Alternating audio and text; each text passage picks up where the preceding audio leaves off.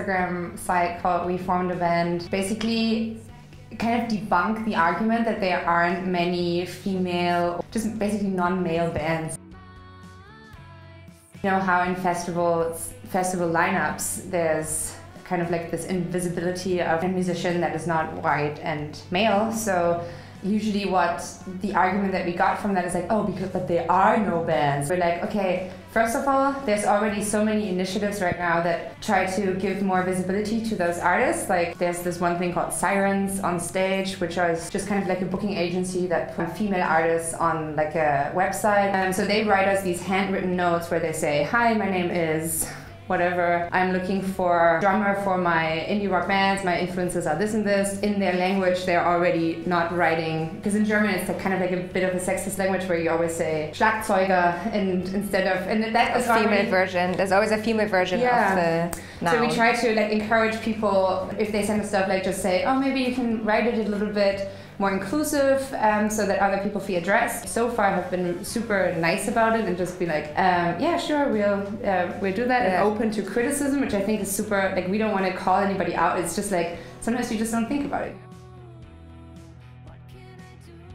But I think what is cool about Berlin is that it's so creative that a lot of the times I think artists from that genre also like collaborate with other artists or like experiment, and it goes like beyond the like genre borders and more into like art forms or something. So I don't think, like we're not like hardlining saying like, oh, it sucks, like there's no place for guitar music, fuck that.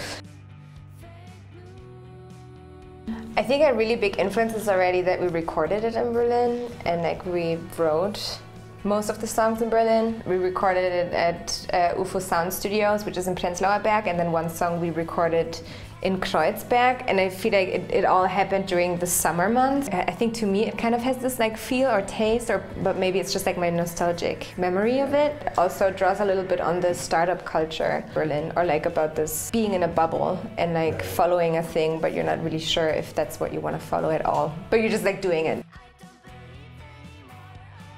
It's a good home base, and the thing is we travel so much that it's always really nice to come back. Yeah, if we were there full time, I think we would still go other places to like record or write or something. Everyone in Berlin wants to move to New York or LA or London, and then everyone in London wants to move to Berlin, and everyone in New York wants to move to Berlin, and blah. And everyone is just like hopping and like super restless and like just looking for things, I don't know.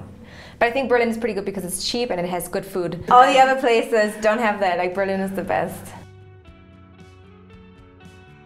And right now we're working with this festival called Jenseits von Millionen, and they wanted to give like one bill spot to a band that has formed on We Formed a Band. The idea, most of the stuff we do with Gurr, like we don't think about it too much, we just do it and then it just goes its own way a little bit. So we even, if we had had more time, we would have loved to have like an extra opener for this tour, for example, and just get like these kinds of bands.